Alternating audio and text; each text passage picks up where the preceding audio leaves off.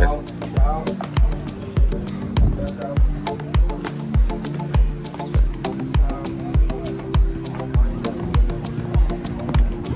Morning.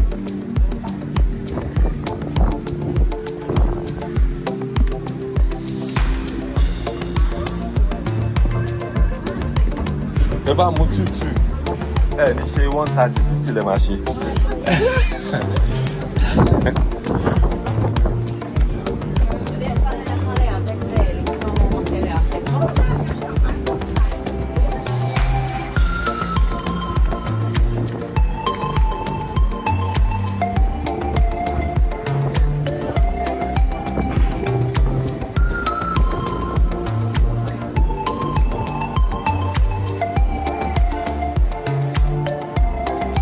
Bolo ká gbà o.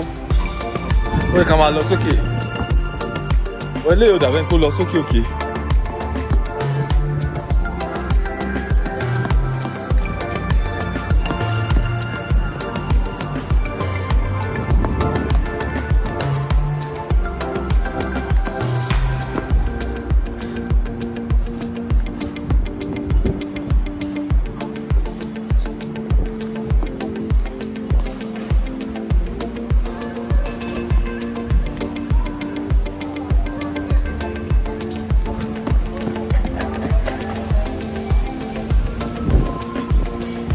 Kò pọ̀ tó yẹn náà.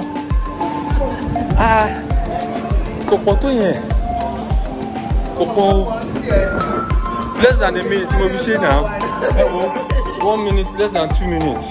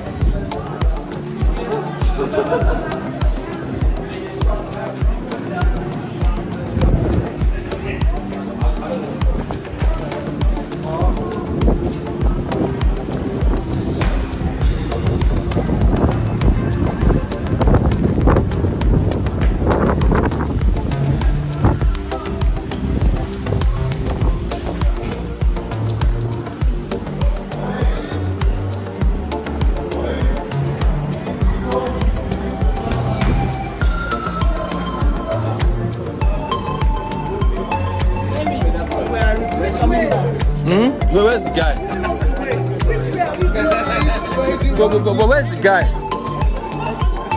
We need to go out there. Yeah, we should. He said by the But this is the arch. of the food court.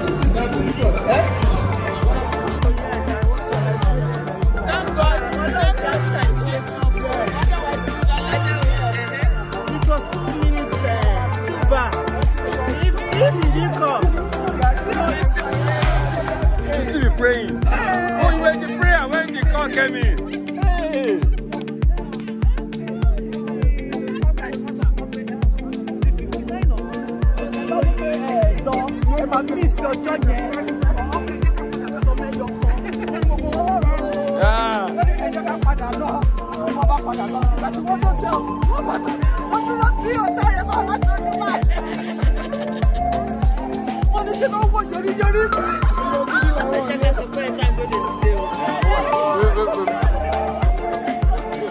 Really, mama. Really, mama.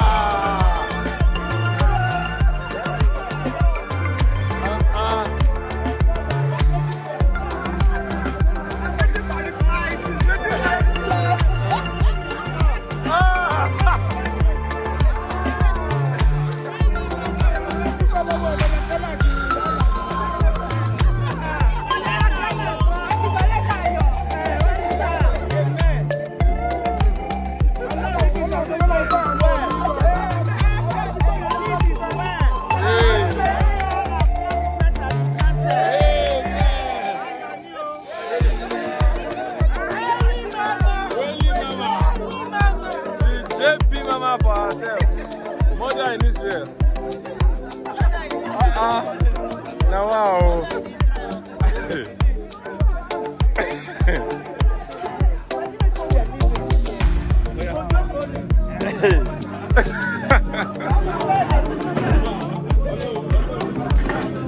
We found her.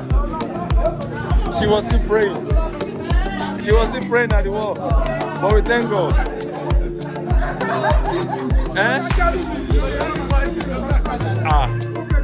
Mo sáré dé sálẹ̀, mo tún sáré padà, lọ tún sáré tí wọ́n lọ́wọ́ ìpàdé mẹ́sì. Ẹ jẹ́ sáré lọ sí ìpè lọ́wọ́ àwọn èèyàn.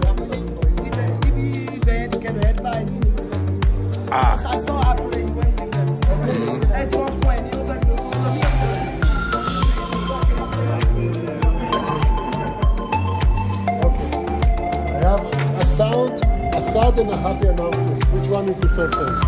Happy. Happy first? Then the sad? So let's start with the sad. Yes, the little joke is good. So that means that the end is good. Then if you don't want to start with good. Exactly. So go on then. The sad news is that we won't have the tour in the museum. Okay. We don't have the tour in the museum. We won't have the tour in the museum. Yeah, Instead, I will take you around here and show you interesting things. The Jewish quarter. Okay. Okay? Let's do that.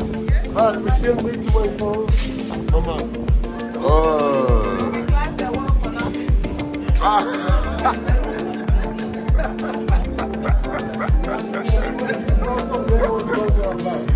Okay.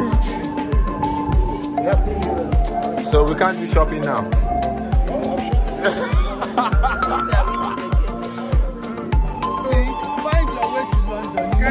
Even the people that after a whole week still need to shop. Pull and pour. Look to the right. Look to the left. Yesterday,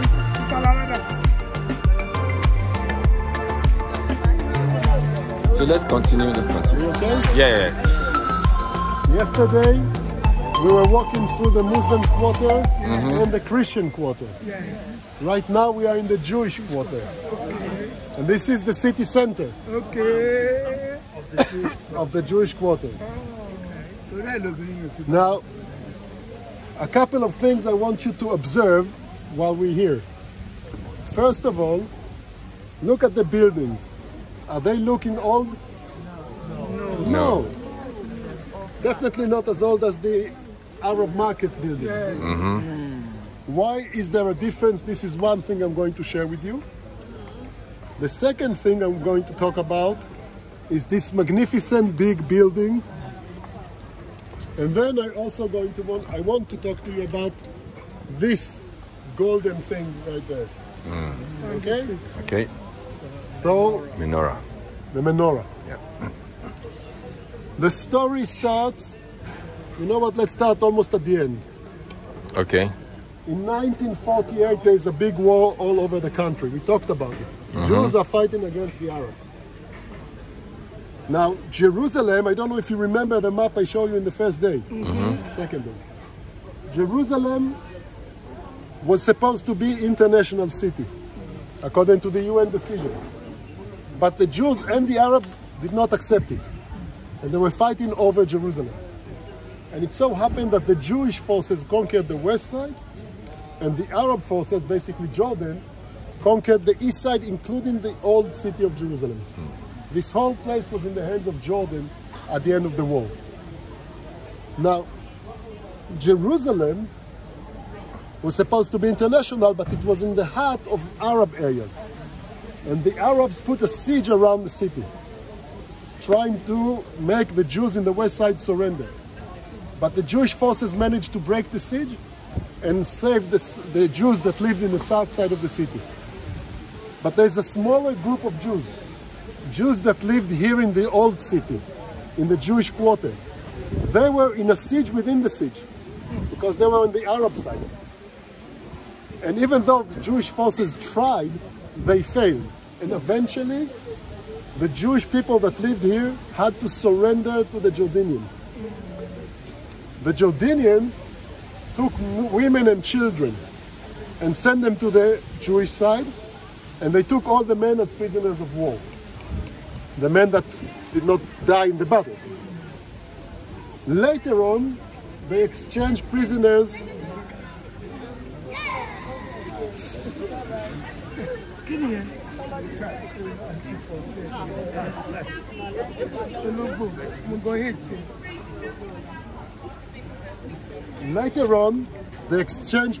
with Israel, so all the people that did not die in the battles came safely to Israel. Okay. But the Jordanians, after they conquered the Jewish quarter, they destroyed it. Wow. They blew up the buildings. Only in 1967, when Israel conquers back this whole area, then they could rebuild. So these buildings are new because they were built only after 1967. There were other buildings here before, but they were blown up by the Jordanians. So this is one thing.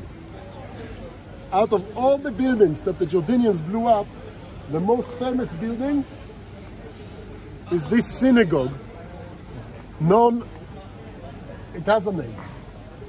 It really does have a name, but nobody knows the name. Everybody knows it by the nickname. Okay. And the nickname is the ruined synagogue. Because through most of its history, it was in ruins. In the 18th century, a group of Jews came here from East Europe. They bought the land and they paid money to the Arabs to build a synagogue. The thing is, you don't pay all the money at the beginning, right? You pay some. The constructors, they start to build, and if they continue, then you pay them more until they finish. Thing is that the Jews paid a little bit of money. The Arabs built and built and built, and suddenly they realized that there's no more money coming in. So they stopped halfway. They went to the Jews and said, give us more money. The Jews say, oops, no more money. And so the building was half built, like in ruin, for many years. Only in the 19th century, a new group of Jews come, they bring more money, they pay the debt, and they allow the building to be built. So it was standing, basically like what you see today. It was the largest and most impressive building in the Jewish quarter. Until 1948. In 1948, this is the first building that the Jordanians blew up. So again, it's in ruins. In 1967, you think the Jews rebuilt it? No. They actually left it in ruins. Because they wanted the world to see what the Muslims did to a holy Jewish site in compared to what the Jews did not do to the holy Muslim sites. Because in 1967, the Jews could destroy the Temple Mountain mosques. But they didn't. Why not? We'll talk later. But they didn't. So the Muslims destroyed the holy Jewish site. The Jews did not destroy the Muslim holy site. And Israel wanted the world to see that. But only about 15 years ago, someone said, we think that the world got the point. Can we please build the synagogue?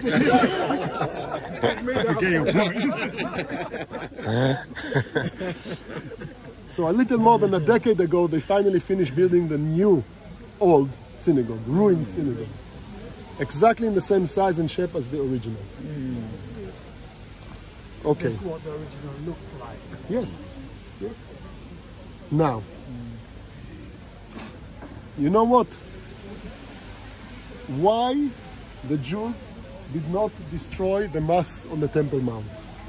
In 1967, they had the opportunity. There was no army to stop them. We could blow up the mosques, which will leave a room to build the temple. So why didn't we? Because it's a holy place. The rock is still there. The rock is still there. Because it's a holy place to the Jews, we need to destroy the mosque and build the temple. But I think two things. A, it's a holy place to the Jews, and B, they probably didn't want to lay a precedence of destroying holy places, even though it wasn't their holy place. That's my idea. No, you said something earlier. Yes. You said wrong. There's a political reason, a security reason, and a short story. Okay. Give us something short story. Short story first. Last. Politically, this country is a Jewish country. Yes. It was built by Jewish people. Yes. But the Jews that built this country are secular people. Okay. The majority of the Jews that live in Israel today is secular. Now, the government is always secular. There are religious people in the government, but the prime minister is always secular. What will happen if there will be an opportunity to rebuild the temple? How much power, political power, the temple will give to the religious people? The secular government, I'm not sure they really want that there will be a temple. And they are the majority. So it was very convenient politically to say we cannot build the temple, there is a must. That's politically. Security, the war in 1967 was Israel against Egypt and Jordan and Syria. About 2 million people against about 50, 60 million people. More than 100 million people. But it's between Israel and 3 Arab countries. What will happen if the Jewish people will destroy the third holiest site for Islam? What about all the Muslims in England? All the Muslims in the United States? What will they do if the third holiest place for them will be destroyed by the Jews? And what about the largest Muslim country in the world? Which one? Egypt. No. Egypt. Population-wise.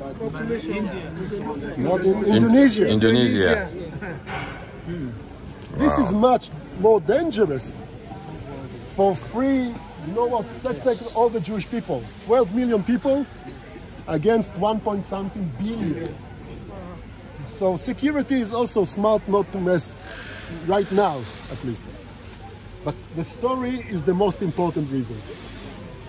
When the Romans, I go back 2,000 years ago, when the Romans took over and they appointed governors, like Pontius Pilate, yes? One of the governors, not Pontius Pilate, was very smart man. When he realized that he's going to govern the Jewish people, he said, I must understand these people. I cannot just govern people without understanding. I want to understand the people. What does it mean there is only one God and you cannot even see him? It doesn't make sense. So he called to his chambers here in Jerusalem the 2 most important rabbis that lived in the country in his time. Happened to be 2 of the most important rabbis that ever lived. And he told them, you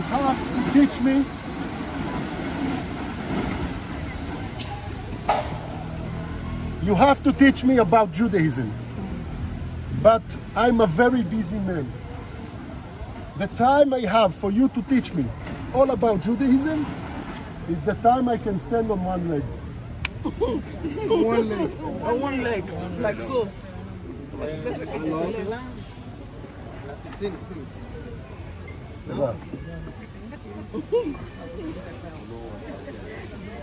The reaction of one rabbi was exactly your reaction. He started to laugh.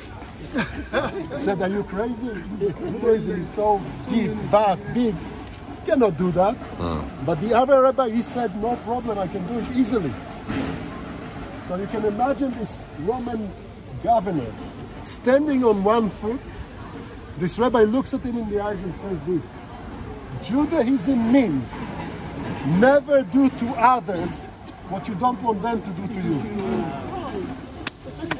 The rest of it, go and study. And the rest of it, go and study. Never do to others what you don't want them to do to you. And even Jesus is using this sentence. What you don't want them to do. Love your neighbor like yourself. It's the same idea. is the heart and center of Judaism.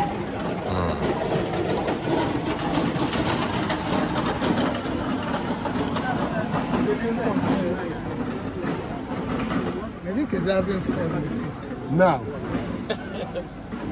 what still? The Jews are waiting for the temple. Again, not all of them, but many. They pray and pray and pray for the temple to be rebuilt.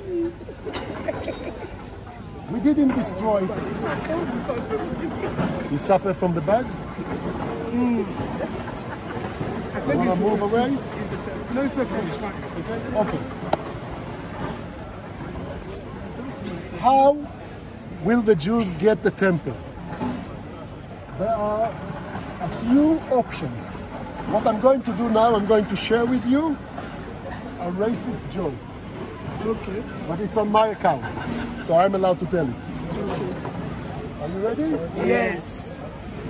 If you take two Jews and you put them in an empty room, you will get at least 3 opinions. At least. Okay? So, it means that in every aspect of life, the Jewish people, they argue, they have opinions. And here's a question. When the Messiah will come, remember the Jews still wait. Yes. When he will come, how exactly it's going to be? What's going to happen? So some people say, in order for the Messiah to come, we have to go to the Temple Mount, we have to destroy the mosque and build the temple. When we will have the temple, then the Messiah will come. Another group of Jews say, no, no, no, you don't understand. How will we know that the person that we think is the Messiah is really the Messiah? Because in his time, when he will come, we will then have the opportunity to destroy the mosque and build the temple. But first the Messiah will come, then we will build the temple. A third group of people say, you both get it wrong. We don't know how to build the temple. We lost that knowledge. But we don't need to know. Because when the Messiah will come, God will send the temple complete from heaven.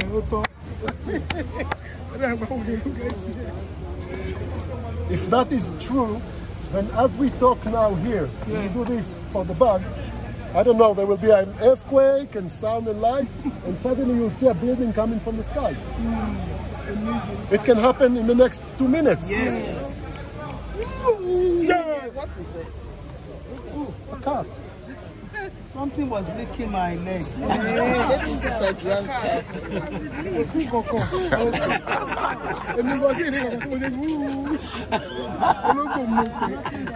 Maybe it fought you Jesus and wanted to touch your leg. It was the temple. It was amazing. The temple is about to arrive. Ah, the temple is coming. Now. Now, if I truly believe that this is the way it's going to be, I must prepare myself. Yes. Because it can happen in the next 5 minutes. Yes. Now, the minute the temple will stand on the Temple Mount, we will have to renew the services, the things, the sacrifices. But when they did it 2,000 years ago, they had certain tools that they had to use, the priests. We need to make sure all the tools will be ready. So there's a group of people that studied the Torah deeply, all the commandments God gave us about worshiping the temple, and they rebuilt all the tools. All the tools are now ready, waiting. The only thing we're missing is the temple. One, the most important and most famous tool that was used inside the building of the temple is the golden menorah. Menorah. Yeah. Menorah means a candelabra. This is what gave light to the temple. And the way it's built right there, it is written in the Torah, God's commandments. This is how it should look like, and then the fact that it's like gold, real gold. is part of the deal.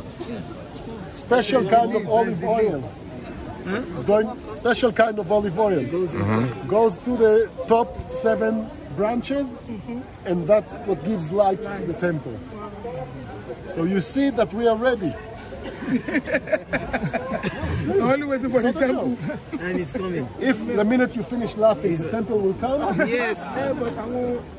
The next thing you will see are a bunch of Jews running here, open the door, the safety door, picking this up straight to the temple. Okay? And this is a real thing, ready to be used in the temple. The only one. The only one so far. But you need only one. Okay. Yes. Waiting. You can wait, you can build the second one for, but you need only one. Only one. This menorah became a very powerful symbol because of the destruction. The Romans that destroyed the temple, the general was a guy called Titus. When he goes back to Rome, he's the son of the emperor. Later he became the emperor. He makes sure that in Rome, they build a beautiful big arch. How many of you been to Rome? There's a big arch right next to the Colosseum, still standing. One of the only arches that still stand from the Roman time. And on this arch, they chiseled, arch made of stone, they chiseled a scene. And the scene are the Jewish prisoners going to Rome after the defeat. And what you see mainly is that they carry the menorah from the temple. So the menorah became the symbol of the Jewish destruction by the Romans. The Romans made the menorah symbol of the destruction of the Jews. We can imagine that when the Jews come back and rebuild a Jewish state here, it took them almost 2,000 years. What becomes the symbol of the state of Israel is the menorah. It symbolizes that we are back here. And if you look in the internet, what is the symbol of the state of Israel? You have the menorah and 2 leaves of a branch of olive oil, olive tree, to symbolize that we wish for peace. Okay, so this is a very powerful thing for the Jewish people. And this particular one is going to be served in the temple eventually. Questions? You go and take some pictures. Group it to the end. Okay. Oh, that one there, yeah, I saw that. Read it. Yeah, status, none, I saw that. Civilization gone. Philistine gone. Assyrian Empire gone. Babylon gone. Persia gone. Greek gone. Rome gone. Byzantine gone. Crusader gone. Spanish gone. Nazi, Soviet, Jewish Iran. So it'd be nice. I love that. Destroy the Jewish people.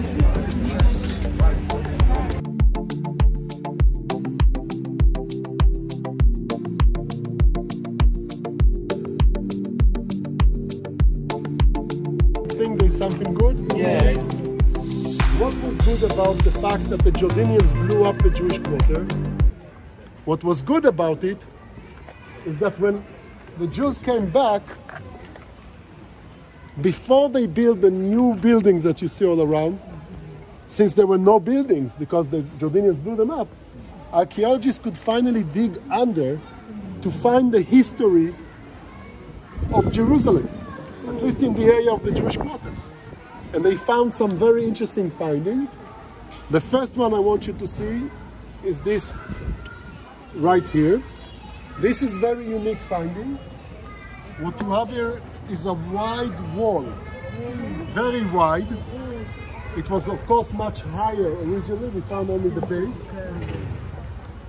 But I talked about it before, I will remind you. Good archaeologists, when they dig and they realize that they found something, after they understand what they found, if they're smart, they keep digging. Because maybe there's something under. And the archaeologists that dug here found the ruins of buildings, you see over there? Under the wall. Under and outside the wall, they found ruins of buildings. Now, usually people say, okay, there was a city here, part of Jerusalem, and then the city was destroyed. Later in time, someone else came and built a wall on the ruins of the buildings. That's how it usually works. But the archaeologists that dug here were very, very happy, excited, dancing when they realized that the houses and the wall are from the same time. Why they were dancing and happy? Because archaeologists in Israel, they work slower than anywhere else in the world. Why? Because they work with only one hand. Why do they work with only one hand? Because the second hand always holds the Bible. This is a joke, of course. It's a joke.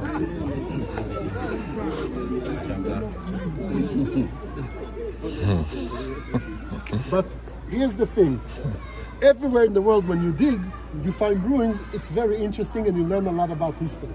But when you dig here, the history is the Bible. And archaeology can help us prove or disprove the Bible. And archaeologists that dig around, definitely in Jerusalem, even if they tell you otherwise, they lie. At least in the back of their mind, they will always try to prove the Bible from what they find. Now, when they realized that their houses and the wall were built by the same people, it means the people that build the houses destroyed their own houses to build the wall. They were very excited because they remembered a scripture from the Bible. They ran to the book of Isaiah. Isaiah lived here 2,700 years ago, exactly at the time of this wall and houses. And when they opened the book of Isaiah, they could read, "And you have numbered the houses of Jerusalem, and the houses have you broken down to fortify the wall." Boom! Archaeological proof to a biblical story. This is a huge wow. Wow. Archaeological proof. Wow, the Brooklyn is still. Wow. So Mr. Isaiah was living there. They broke down their houses to try and build the wall. They'll be walling to the building. Wow. Let's go.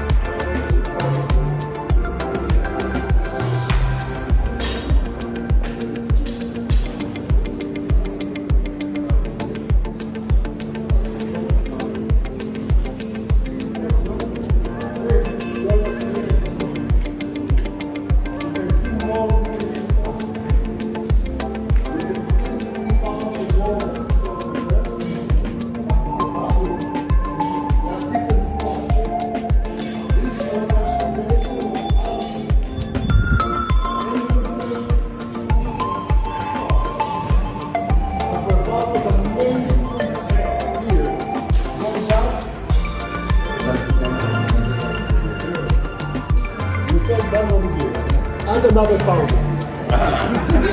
1,500 years ago. And when we walk this way, I will show you how it really looks like. But first let me pass.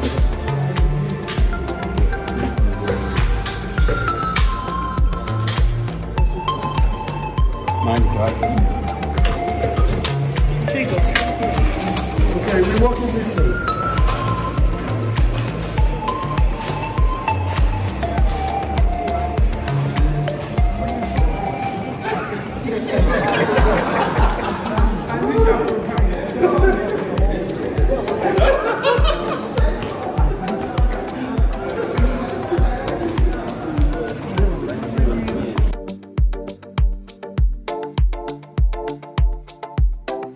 Illustration on the wall how it looked like. So Roman style street, we call it Carl. The Romans call it Carl. This is original. It's here, but I'm doing the picture is the Chelsea. When more help where I'm going to finish.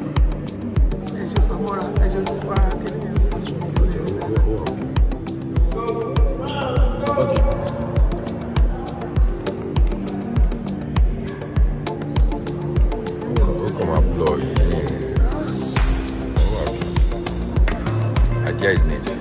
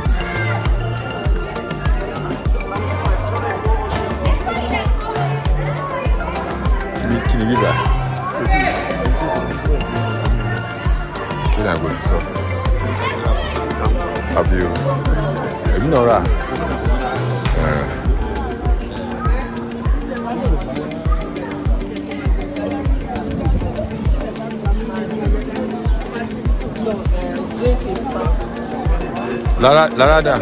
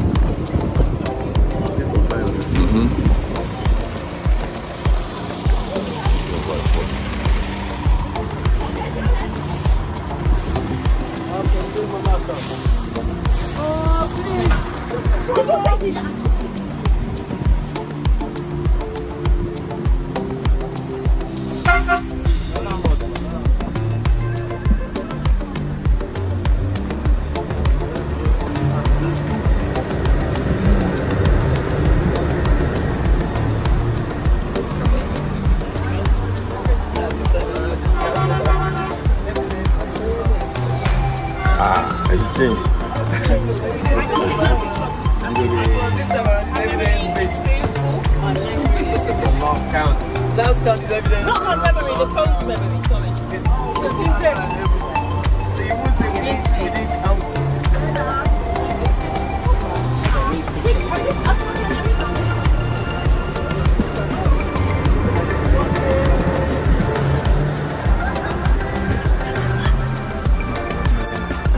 One, 2, 3, 4, 5.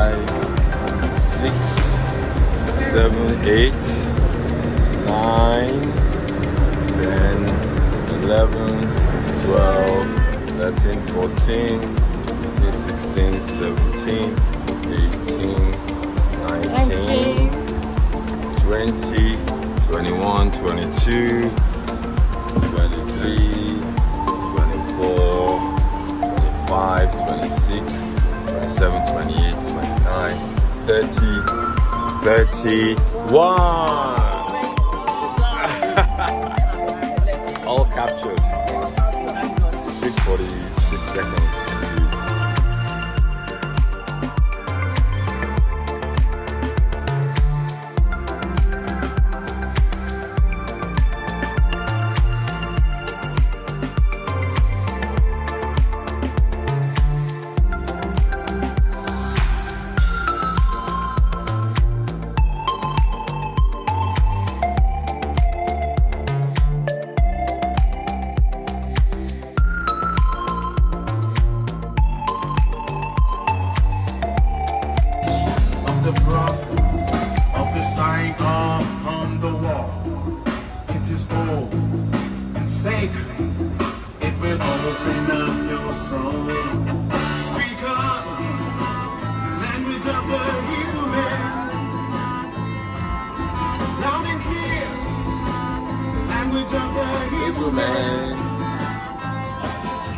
From the deepest mess of downtown Babylon, it will take you to the next train to Mount Zion. It will get you up, it will make you fly. The language of the Hebrew man will take you high.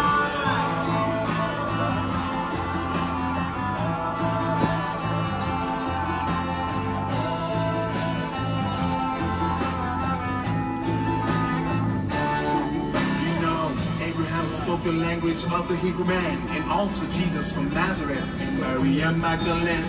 Einstein, Jeremiah, the Lamb and the Kohen, they know something about the language of the Hebrew man.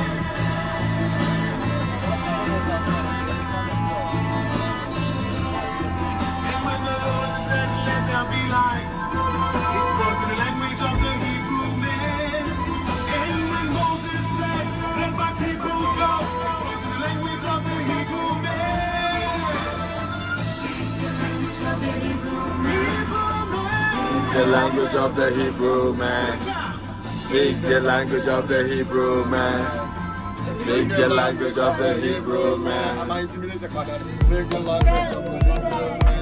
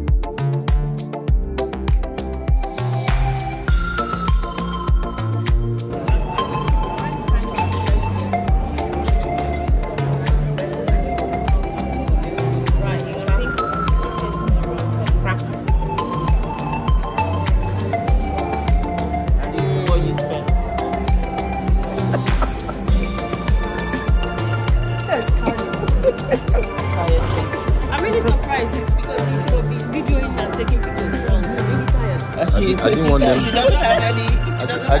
I didn't want them to arrest my phone. Eh? My job is done.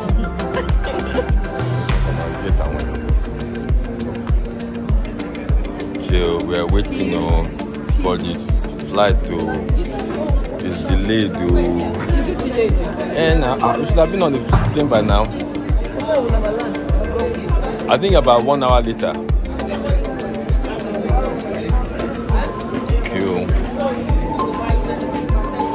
Mommy, JP. What time is it?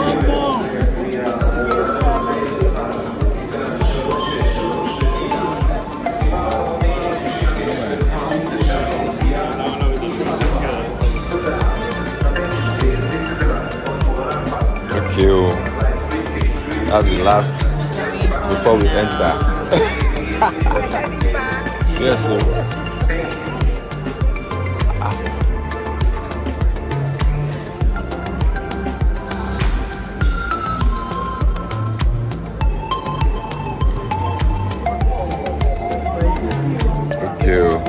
Our chief organizer, Pastor Daddy.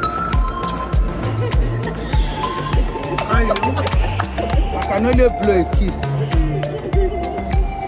We are waiting for the flight.